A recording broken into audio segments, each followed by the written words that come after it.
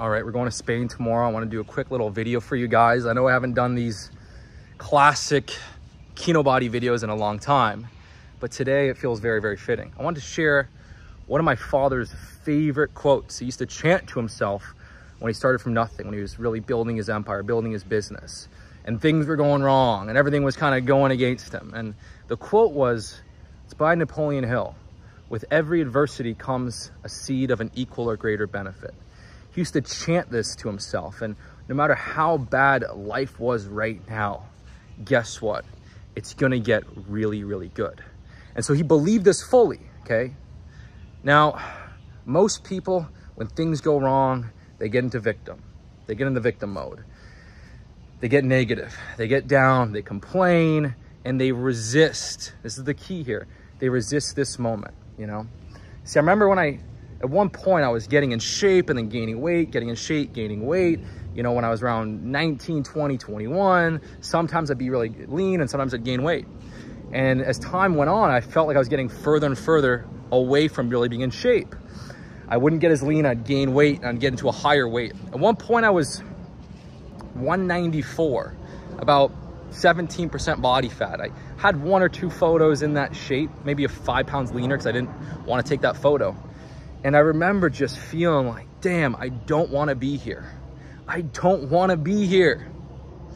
I want to fast forward and be 8% body fat and be lean. I don't want to go hang out with my friends.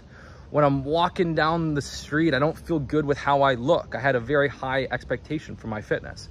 I did not feel good how I looked. Every single day was a means to an end, to finally finish this last cut to get lean. And so long that I had that mindset, I would jump on more extreme diets, take my calories too low, do a bit too much cardio, and I would do it and I'd lose some weight and then I'd binge and I'd eat and I'd gain weight, okay? It's a very dangerous place to be. And I was listening to, you know, my mentor at the time had me do a lot of Eckhart Tolle, Power of Now, practicing the Power of Now. A New Earth is actually probably my favorite. And it's interesting. I remember hearing one of these passages and it really hit me. I was viewing the present moment as a stepping stone to the future. There was no fullness of life now. You know, in A New Earth, Eckhart Tolle talks about that most people, they view the present moment as a stepping stone to the future. I'll only be enough when. You know, life will only be good when. Happiness will be when I have this: money, car, girlfriend, body. And all you're doing is telling yourself you're not enough now. You're not good enough now. Life is not enough now, right? Now, a step further, some people see the present moment as an obstacle to overcome. I don't want to be here. Oh my God, this is stressful. We got to get over this obstacle, over this hump, right? It's even a more negative way.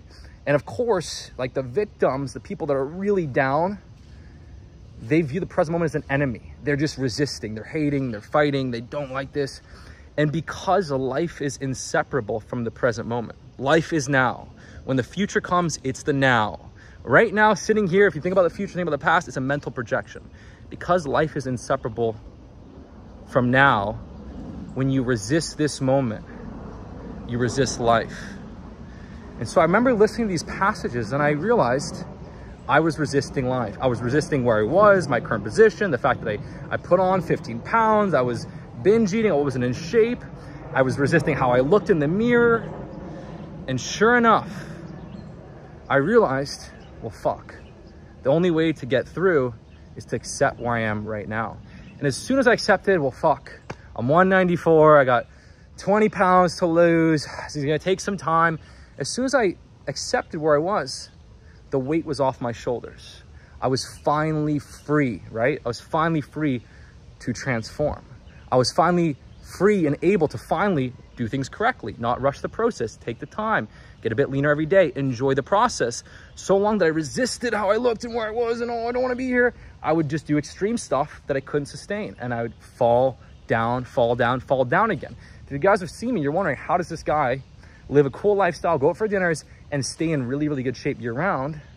This is part of it. I wouldn't have been able to do this if I did not dial in this mindset. So one of the most powerful things you can do in spiritual teaching, there's 3 elements: non-judgment, non-attachment, and non-resistance.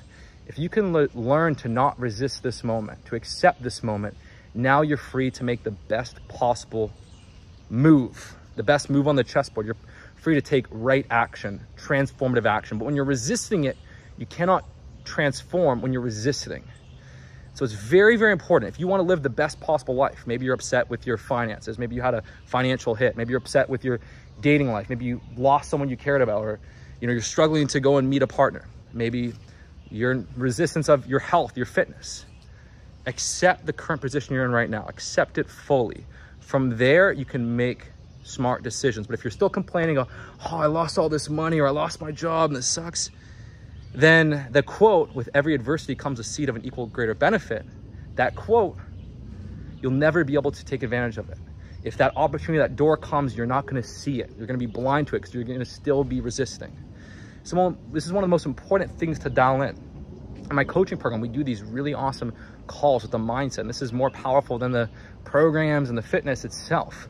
The mindset is so important. This is sort of how my brand evolved. I was working on the presence and working on this goal, but it was the mindset that really allowed me to break free and achieve it. So I just want to share this really quick video with you while it was fresh on my mind. I'm off to Spain tomorrow. I'm going to do a little trip to Europe, but I appreciate you guys so much. I want to share this.